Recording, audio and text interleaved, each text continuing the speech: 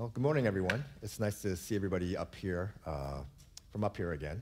And I know that Rebecca, my wife, was here just with you all last month for a couple of times, and twice, and then an art workshop. And you know, the first message she gave was was on the topic of the power of storytelling and Jesus being the goat. And her second message was diving into one of the parables of the wheat and tare. And also, she facilitated an art workshop, and I really appreciated some of the artwork that she had photos of. And my favorite was one where someone made an ice cream, given that's my favorite thing right now. Time really flies, because the last time I was up here, I realized when I was preparing for this message was actually last October. So it's already been a little over a year. And for that message, I actually prepared one called Lightening Our Yokes. If some of you are here, you remember that in Acts 15, I talked about how we sometimes put on additional individual and corporate yokes on ourselves. And these are the additional spiritual restrictions that we prescribe ourselves that kind of hinder our spiritual faith journeys. But instead, Jesus prescribes to us that he is lightening our yokes, and that he will give us greater joy and freedom because we can know that we have these lighter loads that we carry, and he's helping us carry them. At the end of the message, I mentioned that even though we're afforded greater freedom and greater joy, there's still a yoke that we have to carry. A lighter one, but we're still expected to maintain proper conduct, behavior, and live our lives that are in a way glorifying to him.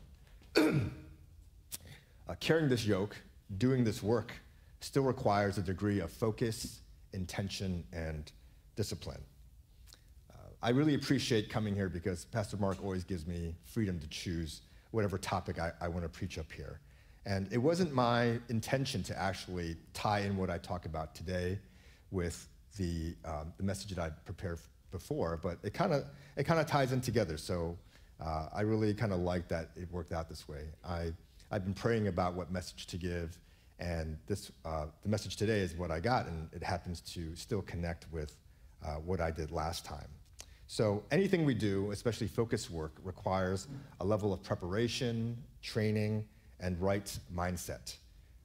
Our message today comes from 1 Corinthians 9:24-27, and the sermon title, as you guys saw, is Do You Even Lift Bruh? The passage today is from 1 Corinthians 9:24-27, and I'll read it. I know it's a little bit small for you all, but I'll read it. Do you not know that in a race all the runners run, but only one gets the prize? Run in such a way as to get the prize. Everyone who competes in the games goes into strict training. They do it to get a crown that will not last, but we do it to get a crown that will last forever. Therefore, I do not run like someone running aimlessly. I do not fight like a boxer beating the air. No, I strike a blow to my body and make it my slave so that after I have preached to others, I myself will not be disqualified for the prize. In Rebecca's presentation and messages, she prepared very beautiful slides. I'm sorry mine will disappoint because they're not nearly as elegant. Actually, they're the opposite. They're very, very crude. But I lean more kind of your common pop culture cliche visual tools. So hopefully some of you will appreciate. And I know there's a broad age and generational range here. Some probably as young as high school or college, and those that might even be retired. And so I know that my title requires a little bit of explanation for those especially that don't know what it actually means. The phrase, do you even lift bruh, is actually a mocking question used toward people who attempt to look or act capable in something but actually aren't. Case in point is someone like this guy, right? I think that he's presenting this persona of a lifter, very athletic, but I think some of us question whether or not he has the ability. It's often used against people who want to give, this phrase is often used against people who give the impression that they're really strong and athletic, but in fact they look very foolish, and we kind of quickly see through their kind of facade. because those who actually engage in something like lifting or athletic training know that it requires a lot of focus and a lot of preparation and training. I don't know the closest Mandarin translation to this particular phrase, but I know that in Cantonese there used to be something that a lot of people use in the movies, in Hong Kong movies. It's like "lemo quali ga," and so that question is, do you have the qualifications? And actually, it kind of points out to someone like, you kind of try to look the part of something, but do you actually have the backing, the credentials to support the persona that you're presenting? When I mention these ideas, I'm sure some of you have some memories that come to mind of your own experiences. In my case, I remember years ago when I was still going to the gym.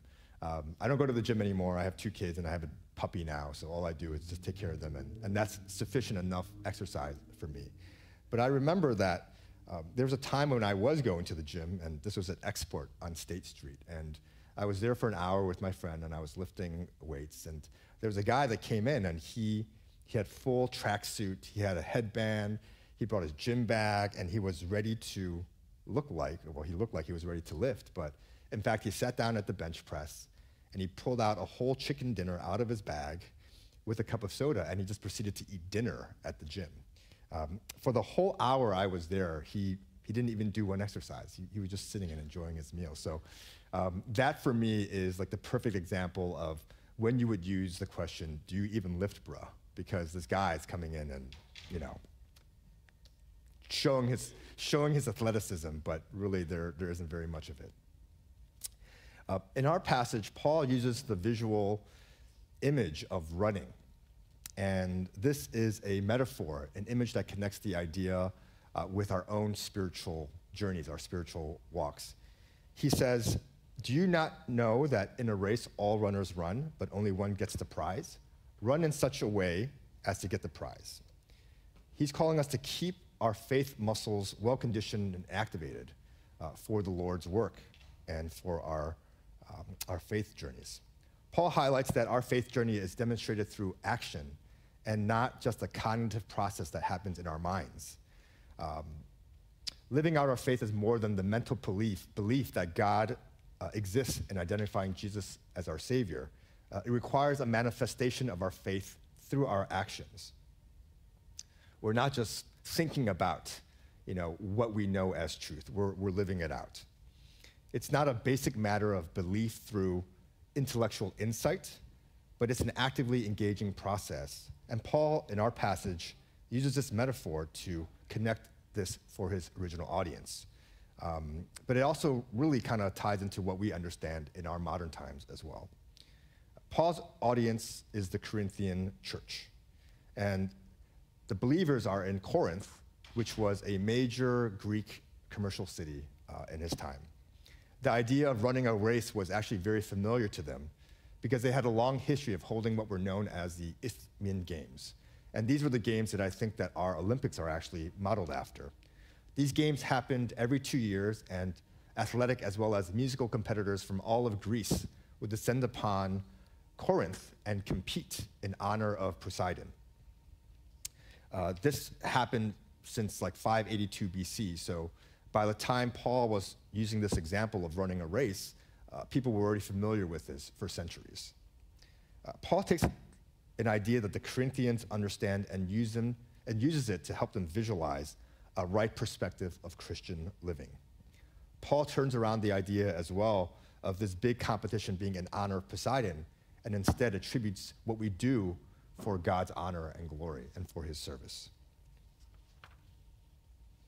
Throughout his letter to the Corinthians, Paul addresses a laundry list of specific matters that range from addressing disorderly church conduct and leadership to divisions to sexual immorality in the church. He addresses things like lawsuits among believers, divorce, sexual immorality. And I mentioned before that Corinth was this important city of commerce in Corinth. And to make a comparison, it's not unlike Hong Kong or New York or London. It was a major port city where there was a lot of trade. And with trade in these places, it wasn't just a trade of physical goods, but trade of physical ideas and culture and beliefs as well. And with any big city, we know there's big city problems. And Corinth was definitely experiencing this as well. The church was, by comparison to the Jewish churches in kind of the Israeli regions, not as grounded in moralistic traditions and that culture that they had for a very long time. And so with a younger church like the Corinthian church, you have leaders and followers that are just kind of understanding the outside world and are not as mature, and they're bringing in the ideas that they understand from their usual conditioning into the church. And so Paul is writing the church to address the deficiencies in their theology and their practices. Paul addressed topics that are very much practical, and he steers away from the idea, again, of a passive idea of our faith and just understanding it as a concept. His belief was demonstrated by him, like looking at Abraham, our original kind of forefather of the faith. We know that God credited his faith as righteousness to him. But this, it wasn't just him believing. It was backed by action. And we know that Abraham left everything that he knew.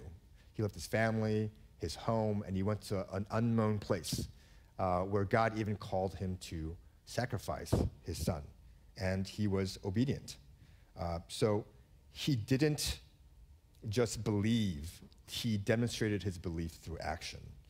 And what I'm saying is that genuine faith is exhibited through consistent action. And this is a way that we serve and glorify God. The race that Paul refers to is his race to fulfill the mission of God, to proclaim the gospel to as many people as he can and to save as many as he can. And I'm not trying to present the idea that, oh, we're trying to earn our way to salvation. We are justified as soon as we believe. This is a demonstration of what real faith is, because it's consistent with how we act. It's not just what we say. I think the example of loving someone is a very helpful one in showing this. Authentic love is reinforced by how you express it. So if I tell my children that I love them, but I don't spend time with them to do the things they like, I don't support them, I don't encourage them, I can't say that my love is really genuine. In the same way, thinking that just belief in God is enough is not enough. We have to demonstrate it through action, because even Satan and the demons believe in God and they fear him. If we're looking at the act of running as a metaphor for our faith journey, there are specific spiritual practices in our lives that then represent our spiritual muscles, so to speak. These are our actions, like our prayer life, our devotions, our grounding ourselves in God's word. And like muscles, these areas need to be developed over time and conditioned as well, so that we can run like an athlete, so that we can do the work God calls us to do. In our physical bodies, when our bodies are not engaged in activity and using our muscles, do you know what happens? There's something called atrophy that happens. The muscle starts to weaken and it starts to diminish. And because the body deems these muscles as non-essential because we're not using them, it just degenerates and fades away. This is especially visible, I think, in older folks where they're just less active, and so their muscles begin to shrink and they just become smaller. But this can happen with younger folks too. If any of you have broken a limb, like an arm or a leg, and you put a cast on, and then at the end of your healing and you take away the cast, like that arm or that leg on one side is going to be smaller than the one on the other side because it's atrophied. And likewise, with our spiritual condition, our spiritual practices, if we don't keep engaged in things like reading God's word and grounding ourselves in prayer and fellowship and these type of actions, we also will begin to kind of degenerate in our spiritual strength and our spiritual muscle. When we engage in training and keeping ourselves sharp and ready, we'll be able to handle times of stress and even take advantage of times of opportunity. There's something called muscle memory. Some of you might know it if you guys are athletes, and it happens when through repeated training of something, an action, your body just begins to know what to do in specific situations where you trained it to do something. Because your body reverts back to its conditioning when you might not be thinking about how to react in a certain situation. This is why athletes and soldiers train and train and train, because in times of pressure and urgency, when we don't have the time to think about a certain action we want to take in a situation, our body naturally, intuitively responds in the way that we've trained it. Likewise, as we engage in prayer and worship and grounding ourselves in God's word, when there are times of crises, we will naturally go to do what we've been training ourselves to do. We don't think, maybe. We don't have the ability to think because we might be so stressed out, but we will naturally gravitate toward that type of behavior, and why training is so important. And it's not just in times of crises. It could be training for times of opportunity. So let's say like you're on the street, you're at a restaurant, you meet a friend of a friend, and they find out you're a Christian. They want to know more about your faith and what it means. If you have not been doing the practices that I mentioned, you may not have the ability to truly, in a well-fashioned way, articulate what the faith that you believe in actually means and is. And so the training is also to take advantage of opportunity. We need to remember that these spiritual muscles we develop serve the purpose of loving our God and loving our neighbors, for advancing God's mission, his church, and to build up our fellow brothers and sisters. So these muscles that I'm talking about aren't for the vanity of our own self-righteousness. It's not for us to look in the mirror and to feel good about ourselves or to present ourselves to others. It's all for a purpose. And that purpose is to advance God's kingdom and to serve him and to build up his church. We don't engage in action for ourselves or for action's sake. So the second part of 1 Corinthians 9:24, Paul says, run in such a way as to get the prize. There's a particular direction, a trajectory, and goal we're supposed to train and aim for when we're doing our training and our conditioning and our running of the race. Paul runs with a strong strategic purpose in his mind, as he says, I do not run like someone running aimlessly. There's an objective to his actions. The problem is that we can get trapped in the cycle of keeping ourselves busy and doing very churchy things because we feel that that equals making progress. And like this example of the hamster, like he's just running and running and running and probably feels like he's going somewhere, but he's really going nowhere. In a lot of organizations today and in a lot of work meetings, they kind of go on and you might have meeting after meeting after meeting. And there are times when I've been in work where I feel like it's death by meeting. Like there's just meeting. And sometimes people feel like just because you're meeting and meeting for long periods of time, that there's progress. But that's not true. I mean, there are probably some of you that have been in, I know Pastor Mark has, agendaless meetings. And this could be for work, and it could be for church, and it goes for hours and hours and hours. At the end of it, you're exhausted, and you wonder, what did we actually accomplish? It doesn't seem like we accomplished anything, but some folks feel like by the pure fact that we're together, that some progress is made. And we need to not confuse the flurry of movement or busyness as actual progress. Paul lays out a very specific goal in his running. His main purpose is to advance the gospel to as many as he can.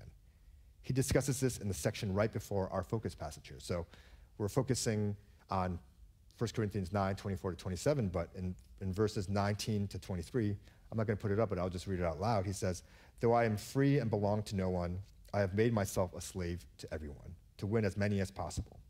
To the Jews, I became like a Jew to win the Jews. To those under the law, I became like one under the law, though I myself am not under law, so as to win those under the law. To those not having the law, I became like one not having the law, though I am not free from God's law, but am under Christ's law, so as to win those not having the law. To the weak, I became weak to win the weak. I have become all things to all people, so that by all possible means I might save some. I do all this for the sake of the gospel, that I may share in its blessings. Paul is saying that he will do whatever it takes to achieve his goal, to proclaim God's word and save as many people as he can. He's willing to become a slave and serve. He's willing to become a Jew and take on Jewish traditions. He's willing to become weak and forgo the privilege that he has as a Roman citizen in his particular context. He's willing to become one apart from the law, not having the law, and eat and engage in activities with Gentiles, something that the Jews found repulsive. So he acts in various ways so that he can relate to his target audience and not just with words. Paul's purpose adheres to what Jesus makes clear for all of us as our purpose in our spiritual lives in Matthew 28. And this is, I'm sure, overused, but this is the Great Commission that Jesus leaves us. He says, therefore go and make disciples of all nations, baptizing them in the name of the Father and of the Son and of the Holy Spirit, and teaching them to obey everything I have commanded you.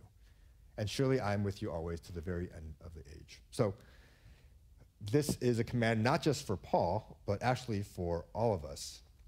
Paul advocates engaging in action and engaging in action with purpose.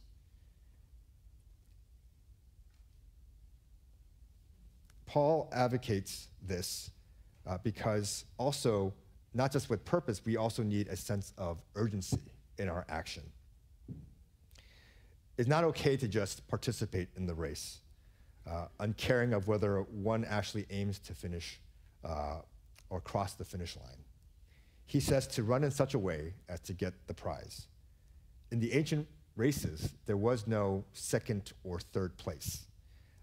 There can only be one. And maybe someone can appreciate that movie quote. But imagine that there's competition when you're running a race. No one waits on you. You have to push yourself. And there's a sense of urgency in all of that. You have to push your hardest. And these days we have, and I guess my children aren't here, these days we have diminished the need for competitive urgency in our society. Especially for the sake of not hurting children's feelings, there are awards for everything. There's participation awards for just someone who participates and shows up. And everybody is crowned a winner. You might get a medal and a trophy. And I think that bleeds into how our spiritual activities and lives are. It seems enough to just show up, even when we're not fully involved. And sadly, I think that breeds spiritual mediocrity. Regularly attending church and volunteering are empty if our daily life does not reflect Christian behavior, and there are no efforts to be made to advance God's mission. Without the drive to strive, I think people fall into the danger of stopping short of completing what their holy duties are. I think the aspiration of people working hard and retiring early is also a very damaging narrative for people to follow, especially when it bleeds into how we behave. Even amongst believers, there's this aspiration to retire in our 50s and maybe in our 60s at the earliest. And folks dream about time they're going to spend on the golf course or on cruises they're going to go on, vacations they're going to take. But this is, in my opinion, a very modern notion. We have the luxury now to actually consider this more leisurely lifestyle in our later stages of life, when we couldn't do that before. But I don't think that's actually a very biblical notion. And despite modern advances in productivity and healthcare and safety in the world, there's still many problems where Christians are called to answer those issues, and where the gospel and Christian work is needed. Now, I'm not saying that we should maintain the same level of intensity throughout our lives and how we do God's work, but we're still meant to just keep our eyes on the prize, to kind of cross that finish line, really until the day we die. I had a friend that used to always say, I'll rest when I die. And he was a ministry worker. And I think that is probably the more biblical thing to have in mind when we're actually thinking about how we proceed with the later stages of our lives. So God deserves our first fruit efforts in every part of our lives. And we don't need to officially win to be the winner, but we have to be in it to win it. We have to have a winner's mindset where we're aiming for a goal, we're pushing our hardest, and we actually go for it. And that only happens with a sense of urgency to advance God's kingdom. Our faith requires action. That action, or these actions, require purpose, a sense of purpose, framed with purpose, And there has to be a level of urgency and immediacy to how we approach that work. Now, this is a picture of the tortoise and the hare, and it's a very famous fable that I assume all of you know. We need to be like the tortoise in the fable here, where we're constantly pursuing our goal. Slow, well, not slow because he's slow, but steady wins the race. Whereas the hare here is actually just relaxing because he's relying on his talent and his abilities, but he's procrastinating. He's lazy. We operate in a world now where we have control over so many aspects of our lives. We can control so many things, even from our smartwatches. And we think that we are the ones in control, even of how we handle our kingdom responsibilities that the Lord has given us. Sometimes the problem is that it's not that we're slow in getting to the race or slow in the pace of our race.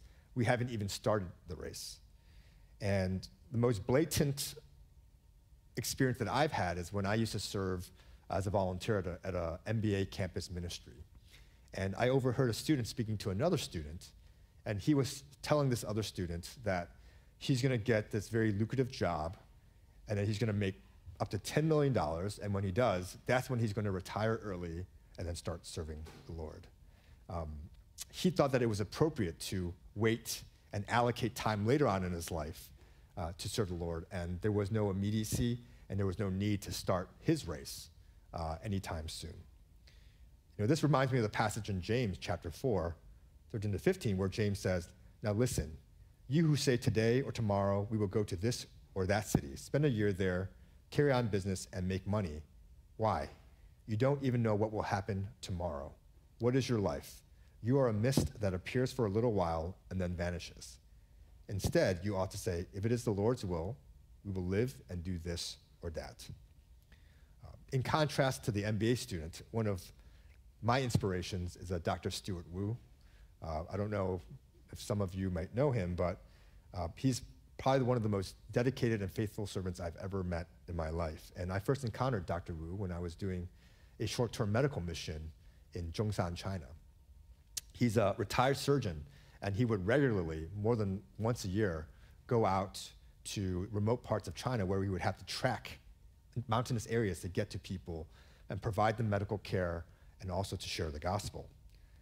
He did this into his late 80s until he was 87 and then passed away. And he never made a complaint that I knew of when he did this.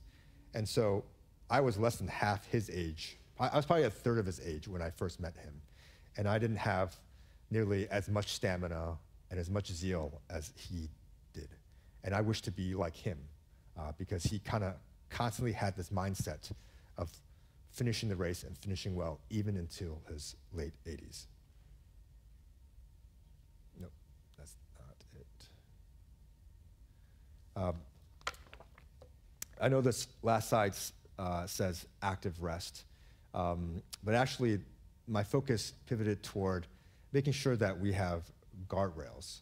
As we run the race and start doing God's work to spread his good news and make disciples, we need to make sure that we don't take an end justifies the means approach, and that how we behave in the process of reaching that goal matters as much as actually reaching that goal. So even if there are great results of people coming to the church, of the church growing, it doesn't give you a pass in how you act in the way getting there. The Lord cares as much about that journey as he does about the end goal that you're striving for. The last part of this passage, Paul emphasizes that he makes sure that he's not disqualified in his attempt to obtain the prize by making sure that he keeps his body in check. In verse 27, he says, "No, I strike a blow to my body and make it my slave, so that after I preach to others, I myself will not be disqualified for the prize." I believe that he's actually alluding to keeping material and physical temptations at bay. Because earlier in Corinthians, he had addressed the audience to flee from sexual immorality in chapter 6. And I think that he's alluding to this when he's talking about making sure that he's not disqualified. He makes sure that as he's fulfilling the work of God, that he's not discredit it and doesn't discredit the Lord's work by his behavior. Sadly, in recent years, we've seen a lot of church leaders, even in our region, fall to sexual sin, and this has had severe impact on the churches themselves, as well as people coming to the church. And this is what we want to stay away from. And it may not be such a blatant sin as sexual immorality. It could be an arrogant attitude. It could be poor financial stewardship. It could be a lack of empathy for the people that we're actually trying to target. In my devotions recently, I'm now finishing the book of Deuteronomy. At the end of Deuteronomy, Moses is getting ready to go up to Mount Nebo and to die, and he will never be able to cross into the promised land. He gets a view of the promised land, but he's not allowed to cross it. And this happened because he actually did not follow God's exact orders. Even though he is a champion and a hero of the Bible, and he saved the Israelites from slavery and took him into, or got him ready to go into the promised land, the Lord prevents him from going in because instead of whispering to a rock to call forth water, he knocks it twice in anger. And this was enough for the Lord to actually prevent him and penalize him from going into the promised land. How we uphold ourselves during our work is as important as accomplishing the end result. It's not only about the end point, but how we get there. Not just about the finish line, but how we run the race itself. So I ask all of you, do you even lift, bruh? If you have been diligently doing God's work, keep at it. And remember that we're in a continuous marathon that requires training, diligence, dedication. But also, the point that I want to highlight, instead that I changed, was also to make sure that we rest. I think, especially as immigrants or children of immigrants, there's this very strong work ethic that we develop. And sometimes we bring that also into our faith and we don't rest. And the Lord prescribed the Sabbath for us so that we can make sure that we rest as well and are recharged so we can run even stronger and for God. Continuously train yourselves, keep yourselves sharp and ready, and your muscles going, reading the word, praying, being in fellowship, serving actively in your communities, and then keeping yourselves accountable while in fellowship with others. And for those of you who are honest and say, no, I don't lift, now's the time to start, because it's never too late to get started. And it's important to begin when you know that God's calling you to his Great Commission. So go run the race and do your part in God's great work and get those muscles going and well-conditioned. Let me end this in prayer. Heavenly Father, thank you for this opportunity to preach your word and to understand that our faith is one that is demonstrated through action. And Paul uses the visual of running a race. I pray that for each one of us, you help us to understand the areas in our lives where we need to be better conditioned or to start conditioning and to operate these muscles, these spiritual muscles, so that we can be ready for your work that you've called us to advance your kingdom and to make disciples for your kingdom. In your name we pray. Amen. Amen.